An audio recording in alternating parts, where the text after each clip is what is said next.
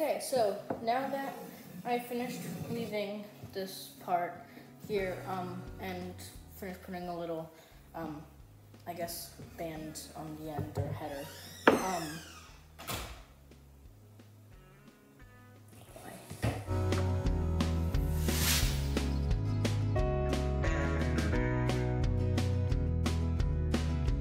Hey guys, and welcome back to Fire by Nature, and today we are here for my 300 subscriber celebration video. Yay! So I want to thank you guys for supporting me through this journey, and I can't wait to get started with today's project.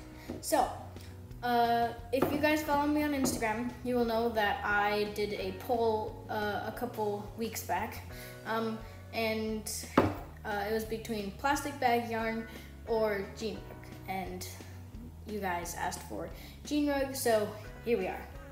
So for this project, you'll need a frame loom. I just put this loom together and put a few nails. You can even use a picture frame and put a few nails here. So it's really simple to make. If you want to see me make that a video about how to make it, then please make sure to let me know in the comments, and that might be coming as a future video. So you'll obviously need your jean yarn. If you guys don't know how to make the jean yarn, the link will be in the description below for how to make that. You will also need a tapestry beater. You can even use a fork for this. It's really just anything you can beat down the threads with. And then a shuttle. This is just a simple stick shuttle. You can even make this out of cardboard, make a long rectangle and cut some slits in the end, and that's basic stick shuttle. And this is an example of what this might look like. So yes, so I'm going to make a piece almost identical to this. So as you see, I actually put some nice green wool headers on this with some of my hand spun. And the warp, if you guys are wondering, is A2 cotton. All of the materials used will be linked below or mentioned below. So let's get started. So to get started, I wove a header. You do not have to weave a header. I just chose to do this to match this sample right here. So this is some of my hand spun. I just like to do this to add some decorative or other pops of color to it. I mean, it's not really pops of color, just to give a nice look at the end. So I wound my shuttle, and basically you just take that ball of yarn and just wind it around this shuttle.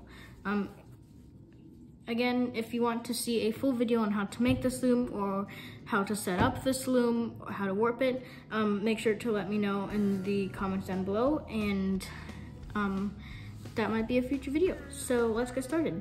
So first, you're going to obviously wind your shuttle, and then what you're gonna do is right here, I don't know if you can see that,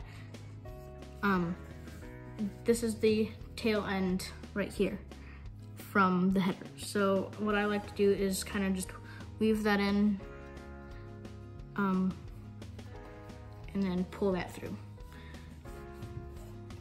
And then you can use, again, tapestry beater or fork to kind of beat that down. And then you're going to go in from the same side. Let me adjust this.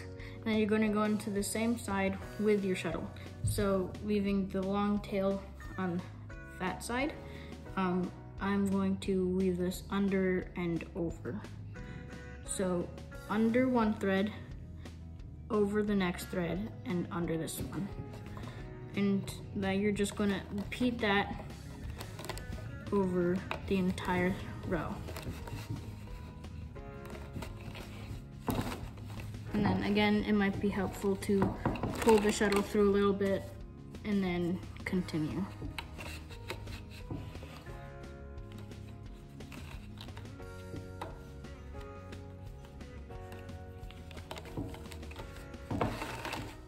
Okay, so that is your first row.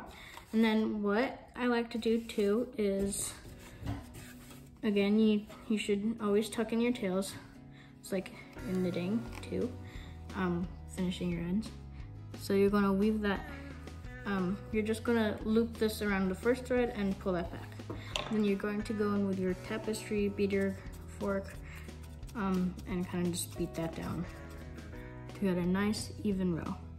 And then what you're gonna do for the next row is you're going to lift the threads that you went over the last time. So now you're going under the threads you went under on the last row. This is the basic weaving structure. It is called plain weave, or with its proper term, it is called tabby weave. So this is the basic weave structure. This is the weave structure that you maybe learn in your elementary art class, or if you ever start weaving, then this is the first type of weave you will ever learn, and then from that you will move on to twills, is another common one, and once you get more experience you can start playing around with different designs. So this is a very basic beginner friendly project. If you are just getting into weaving, I recommend doing this project. It is very fun. Also, it is very fun to do with kids. So, yeah. So again, so now that you've finished this row, you're going to, again, go in with your beater and beat that down. Covering up, hopefully you're covering up the warp threads, and then you get less white showing up. And then again, you're gonna go in with your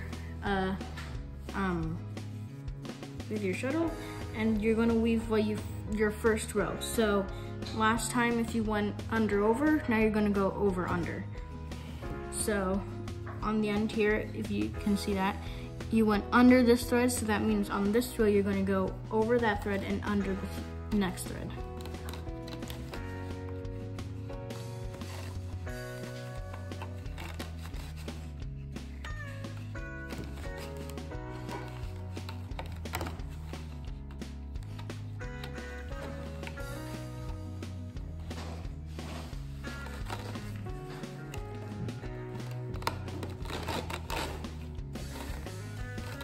Okay, and you're going to pull that through.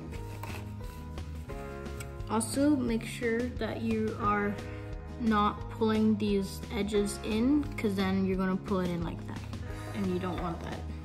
That is called drawing.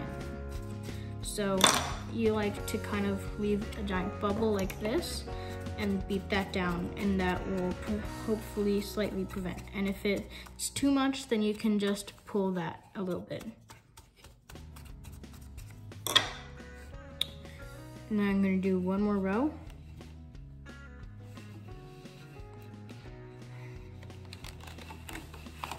So again, if you went over a thread on the last row, you're going to go under that thread. So that is what creates the fabric, because that interlocking of threads is what keeps the threads together.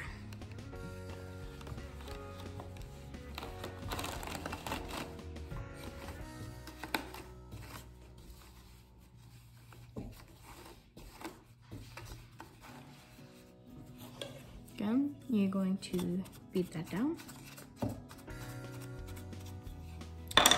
So, as you can see, our fabric is starting to form. So what I'm going to do is I'm going to weave, and then I'm going to put a header on it. I mean a final header of this on the end of it, and then I'll show you how to tie it off. See you soon.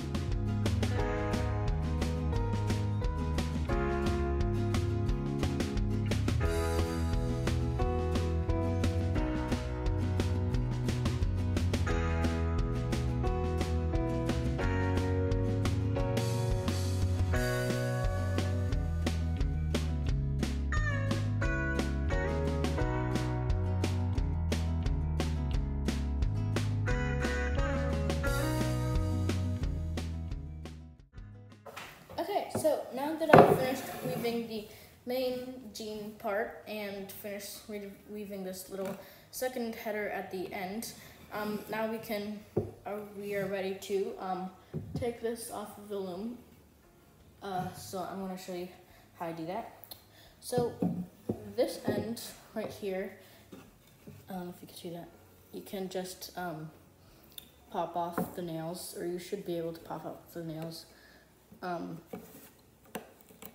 And it won't come off because of the way that it is at the end.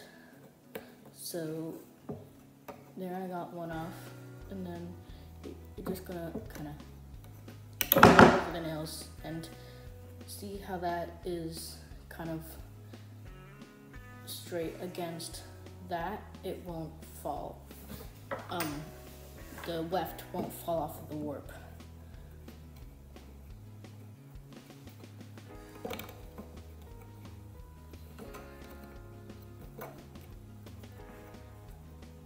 And if nails come out, that's fine.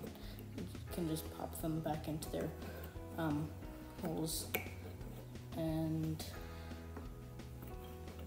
almost done.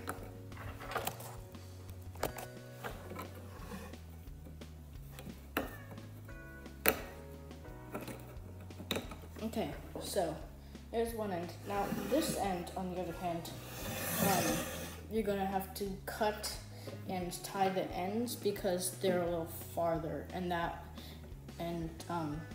if you don't tie it off properly, the weft will fall out. So I'm just gonna cut this part right here, and since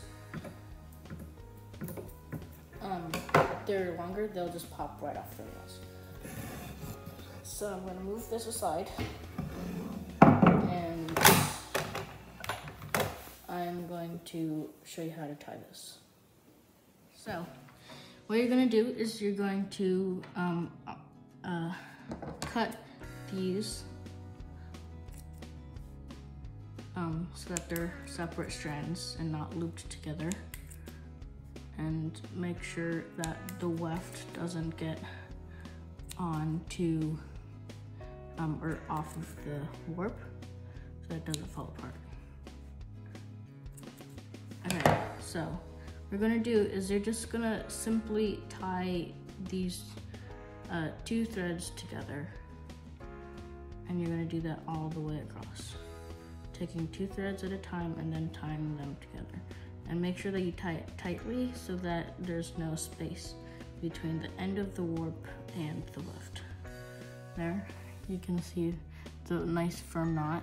And then I'm going to do the same all the way around, taking two threads and tying them together. See you soon. Okay, so I'm on my last knot.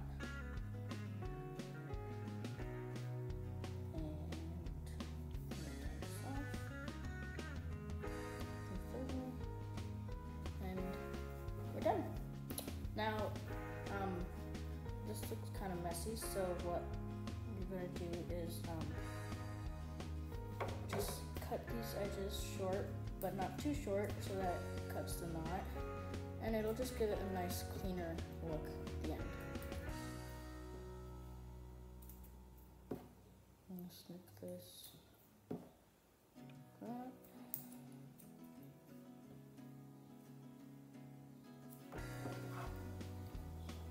One last one. Okay, so we have officially finished our little jean rug. Again, I want to thank you all for helping me make it this far. And again, if you have any video suggestions, feel free to leave them in the comments. And I'll see you soon. Bye.